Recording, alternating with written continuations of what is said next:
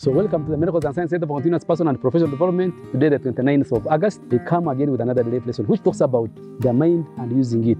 It says that having a good mind is not as important as using it. So we are all created with the mind. The mind is a very important tool that we are gifted with by nature, by God. To what extent are you using your mind? We are told that actually in the human history, many of the people who have used their mind, they have not actually exceeded 15%, including the most genius, the polymath, the universal geniuses, and those people we have known to have been very good in actually utilizing their mind. So meaning that the mind may be good, but to what extent are you using it? You can reflect on your own. To what extent are you using your mind to deal with your issues concerning health, to deal with issues concerning relationships, to deal with issues concerning finances, and also to equip it much more with knowledge through learning. So it is important for you to consider utilizing your mind, because having it as a gift is not as important as using it. So using the mind helps in a number of ways. It helps you to survive. The mind is not just there for design. The mind is not there for you to gossip. The mind is not for you to talk about others. The mind is not for you to think about a bad plan. The mind is meant for you to use it to fulfill your purpose. To what extent are you using your mind to be able to fulfill the reasons why you are here? First of all, it should be through the utilization of your mind that you should be able to even ask the simplest question, why you are here. It is to do with the aspect of the mind, for you to be able to interrogate why you are here and find your purpose.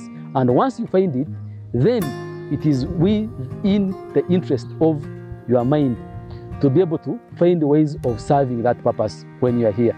So, very important, the mind should not just be left idle, because even the Bible tells us that once the mind is left idle, it becomes a devil's workshop.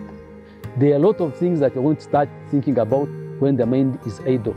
There are a lot of things you're going to put in when your mind is corrupted. Very important why we do the daily life lessons. So very important to trigger your mind so that when you are confronted with a situation that requires information that you have fed into your mind, then you're able to deal with it.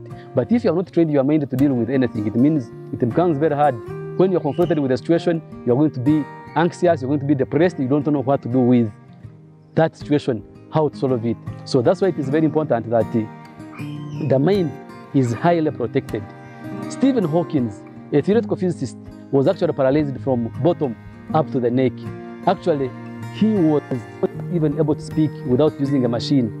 He had a machine attached to his cheek such that when he spoke, eventually it is the muscle of the cheek that was able to transmit a wave, and then he could interpret the syllable, and then he could be able to speak. But he was able to contribute very grandly in the area of physics.